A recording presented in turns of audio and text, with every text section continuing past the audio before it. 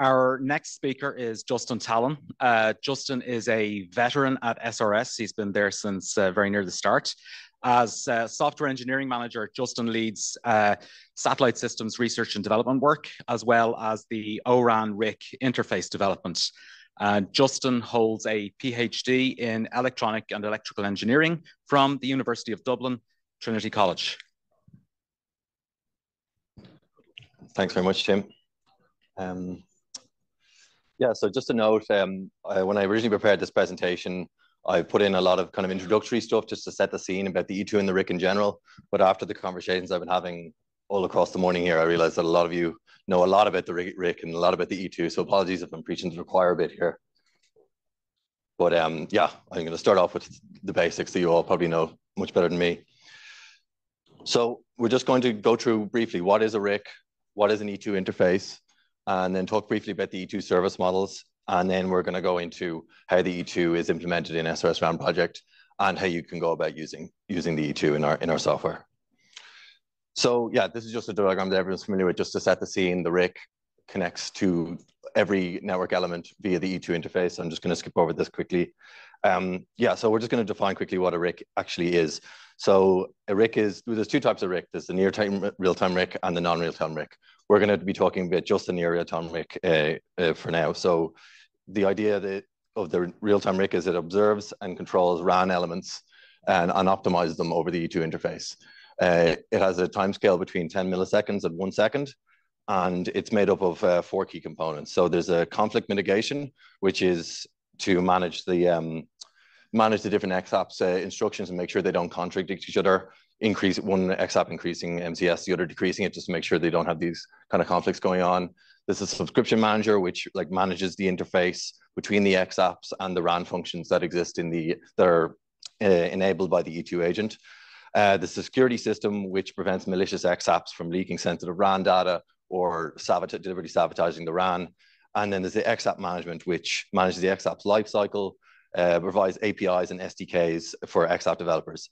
And just the one thing to note about this is that currently it seems that XAPs and RICs are tied to each other and are not yet interoperable. This is something a conclusion I've come to over the course of the development over the last year. And so currently, if you want to develop on the ORAN-SC or on, say, VMware's RIC, you need to use their SDK and use their way of making XAPs, which is quite limiting, and it's something that I hope that the ORAN Alliance address in the future, because it would be great to be able to use any XAP with any RIC, but currently that doesn't seem to be possible. So just a brief note about an XAP in case nobody knows. An XAP is an application that basically uses some AI or some machine learning intelligence to optimize the RAN based on some observations and using some exposed parameters in the RAN. So yeah, just going on to the E2 interface is the pipe by which the RIC acts upon the RAN and vice versa. So there is an E2 connection to each RAN element, is to the DU, to the CU-CP, and to the CU-UP. And the actual protocol itself is split between 2 functions. The E2 app is the plumbing and like manages the connection between the two. And then the E2SM is the actual, like the business domain, the business logic that like does the actual RAN talk with the RAN. So just skip on there. So the way that an E2 interface will be set up with a RIC is that it will define its capabilities to the RIC using this RAN function. So this is an important aspect of the connection because it defines like these service models are huge. They provide a wide range of functionality that could never be totally supported by any one RAN.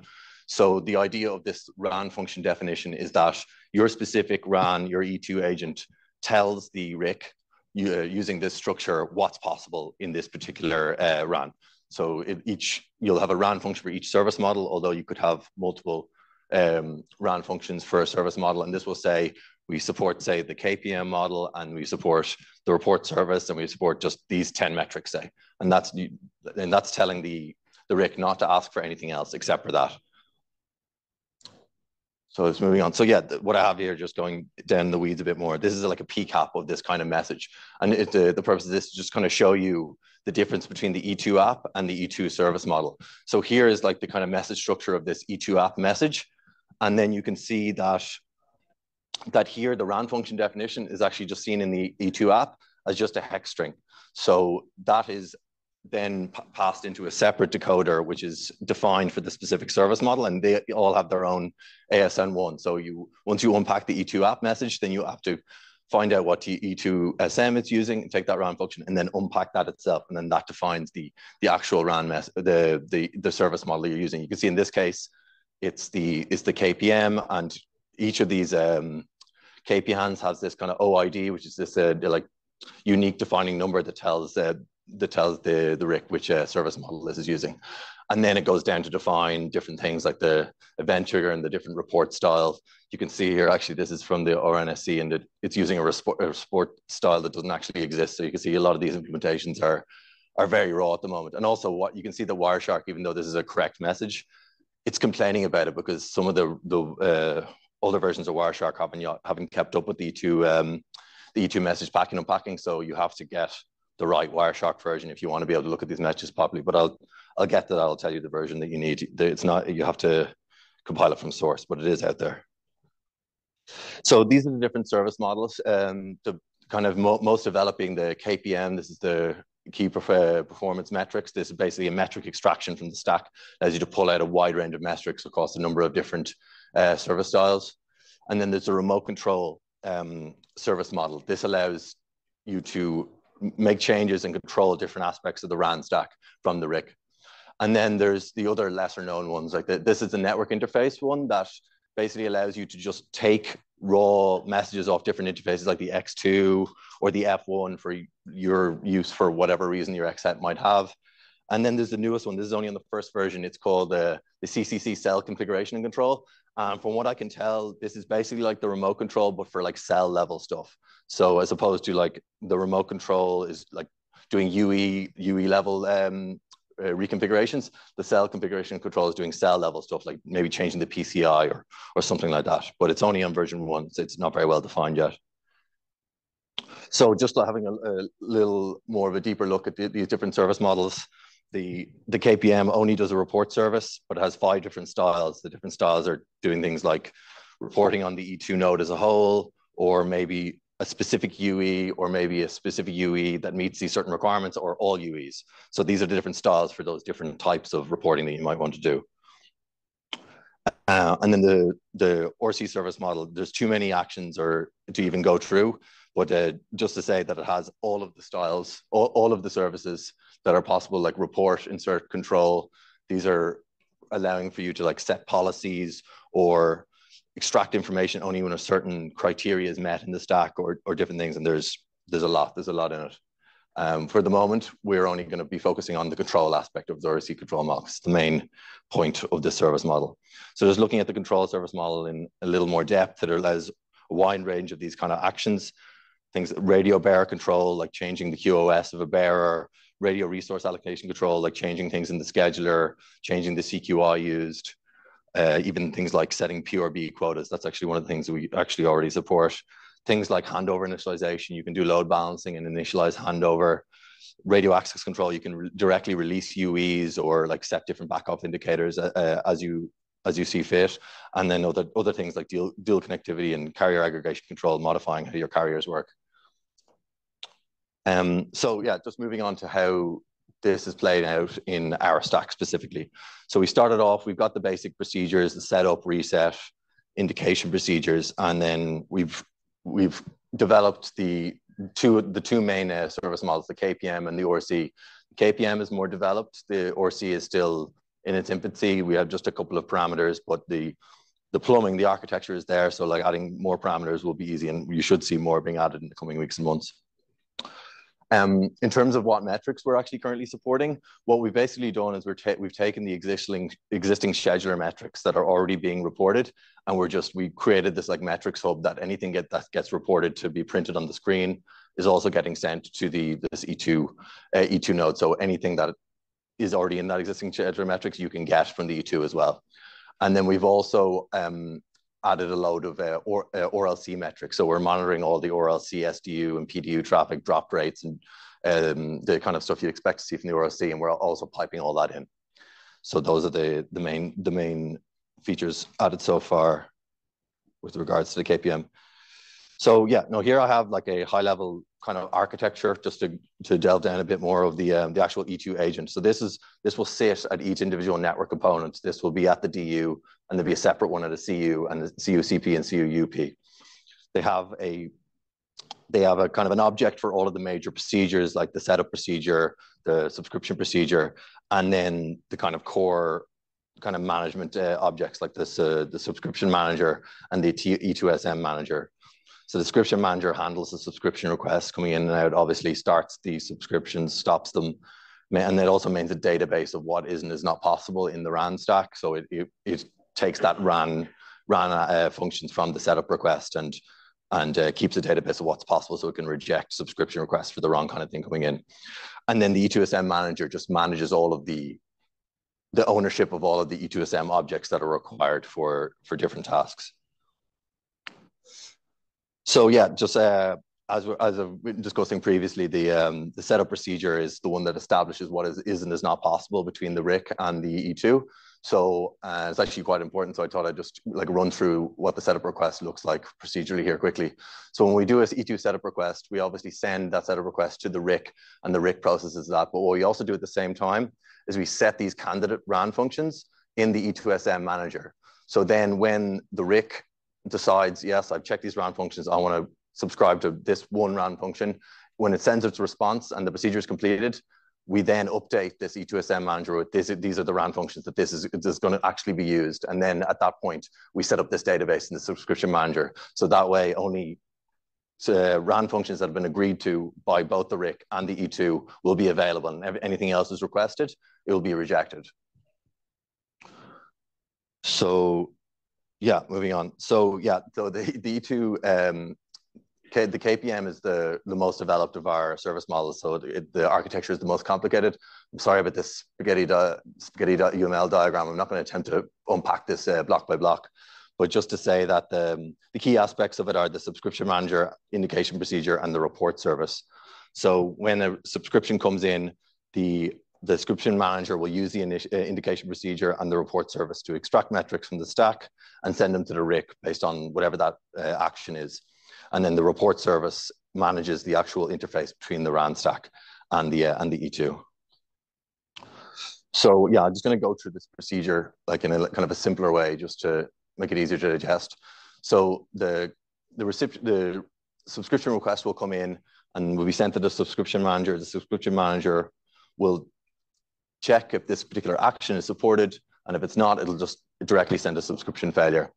If it decides it's supported, it'll then start the indication procedure. So this is a separate procedure that's managed by the subscription procedure. And when that indication procedure is started, based on the action, it will set up the particular report style type that's required. So that's then like one of these 5 report styles that we discussed before. A different object is instantiated depending on the report style. And then once that's set up, the indication procedure then executes every X milliseconds, depending on what's dictated by the action. It can be as low as 10 milliseconds, as slow as 1 second.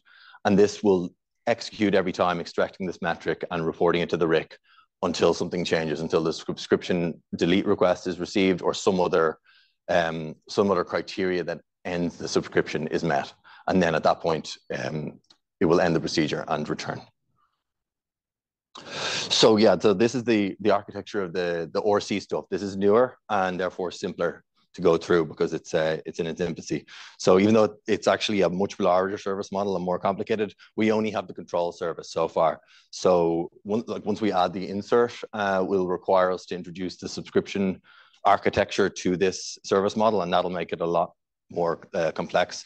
But for now, it's relatively straightforward and easy to see how it works. So basically, the RIC procedure simply accesses the RIC limitation object through the E2SM manager, and then uses it to push the new parameter to the DU interface. The interesting part of this process isn't really in the E2 agent side. It's in what happens in the RAN stack as a result of what you do here. So it's how this reconfiguration is managed, it can have a lot of negative consequences to your RAN if you just willingly change a parameter. So like how that's managed is the kind of the key part of this. So that's what we're just going to go through here. So the way it'll work basically is the RIC control request will, based on the action, will acquire the appropriate interface to access the DU, but the actual process will be pushed into a async task queue, which will run a coroutine actually on the DU manager. And this will allow the procedure to be run sequentially and run correctly, and for these different control procedures not to conflict with each other. So once that is running in the DU manager, that activates an existing architecture that we have.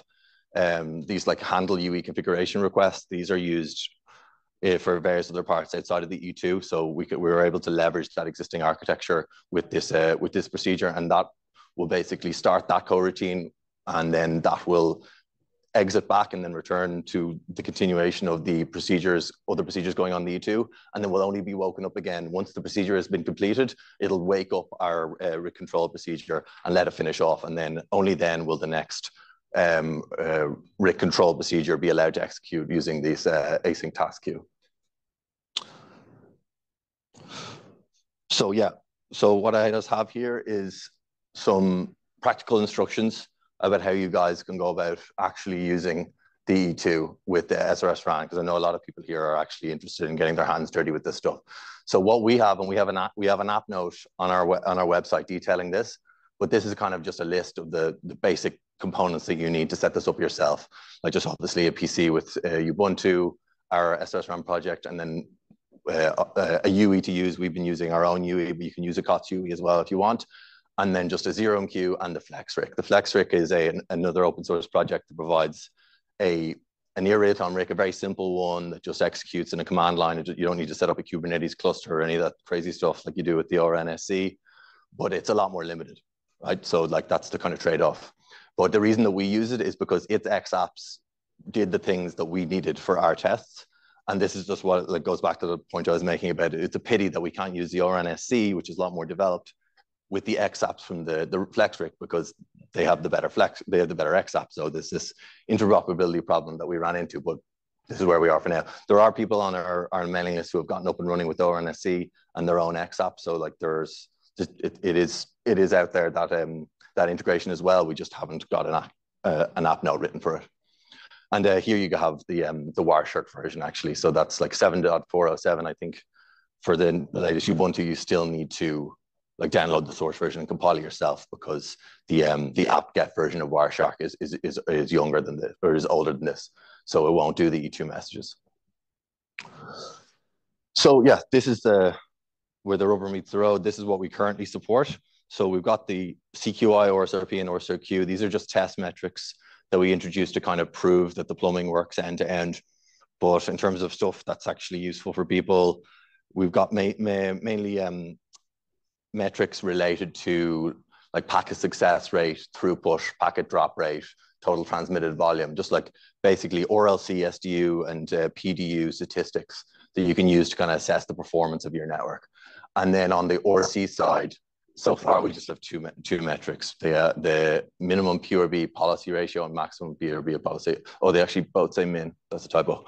But that basically means you can set the maximum minimum PRB by index that can be used by an individual UE. So you can just tell a UE you can only use one PRB. So it's just a quick and dirty way to like basically be able to set your own scheduler, like in terms of frequency for like given UE. So if like you want to just like allocate half your spectrum just for one UE to give it better throughput, you can set it to 0. Everyone else to 50 to 100, and then let it take the bottom half. I think that's was the purpose of these the introduction of these ORCs. But one of the things that we want, just the last point here, is this is a work in progress, and there's so many metrics and so many parameters out there that we are very interested in hearing what you, the users, actually want implemented to give us a bit of direction, because there's just so many to choose from. It's impossible to know where to start. So the more you ask for a specific metric, and if loads of people are asking for it, that's more likely to get implemented first. So please send us an email, or you can just come up and say it to me in words. What metrics you're interested in, what parameters you're interested in, and if enough people ask for them, we'll make that a priority. And I just have here a couple of like practical tips for the actual debugging and usage for the E2 with srsRAN. I've just taken these from the mailing list. These are kind of common issues that people have been having. So not setting up your RAN function definition correctly.